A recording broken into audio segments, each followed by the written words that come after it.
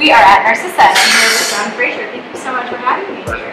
So today we're talking about rotisserieing vegetables. So you guys have become known for having these great rotisserie vegetables. It was a process of discovery, so we know that putting potatoes underneath chicken on our rotisserie tastes good, right? So starting with that, we started to look at what other ways we could use the vegetable in the rotisserie, right? So we basically have three methods.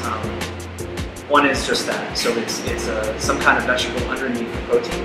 It's being basted by the fat coming off the protein. Right? So in our case, we use potato underneath a ribeye steak. It sits on there for about 2.5 hours. The second is simply rotisserie as if it was a protein vegetable, and that stays on for about 4 hours. It goes on the lowest setting of the rotisserie, and that is basted.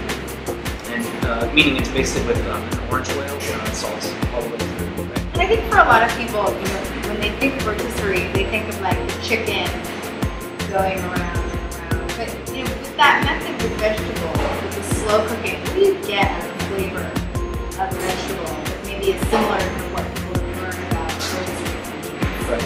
Right. So I think that in starting this whole thing about rotisserie, the one thing is you can't set it and forget it. Right? It's the whole thing people are sort of, in America anyways, believe that you put it in there and you turn your back and you come back and it's ready to go. It's simply not true. It is a way of cooking, and cooking is an act. So it's a lot like a slow oven, right? Except that there's a dry side, meaning there's a part where the vegetable is actually cooling if it's spinning, right? So it's cooling on one side and cooking on the next, right? So through that process, it takes longer, right? Which means that as we're looking to do, which is extract more flavor, we found that there's some nuance in the outside of the vegetable versus the inside. So the char versus the meat. The machinery almost as important as the product. I think so, unfortunately. I mean, I can just see myself trying to do it at home with like a couple of coat hangers over open flame. I think that, and also the steady flame, the heat doesn't change, it's steady all the way through.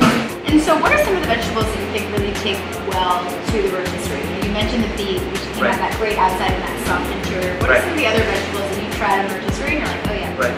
So almost anything that grows in the ground. So things like, onions, parsnip, parsley roots, carrot, all the way through that sort of that aisle in the grocery store is great on a rotisserie. Great slow roasted, really. Interesting lettuces, escarole, anything that can take long heat, right? Really does well.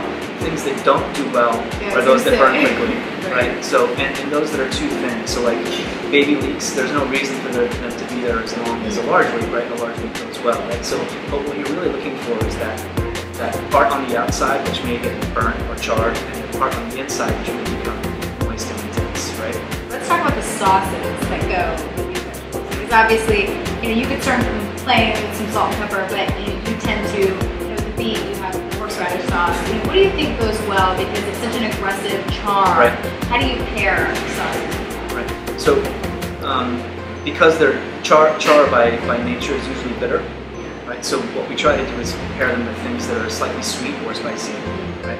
So in the instance of the beet, also the other part of it is that it is somewhat challenging in a way that it's sort of this big charred piece of root vegetable that no one really understands. And we wanted to put it with something that people might understand very easily, like horseradish. Right. So yeah, exactly, right. And fattiness also is a big thing. The fattiness of the creme fraiche sort of tames down the char inside. Wonderful. Well, thank you so much for taking the time to really explain to us the technique of rotisserieing vegetables. I'm going to make rotisserie. Thank you so much.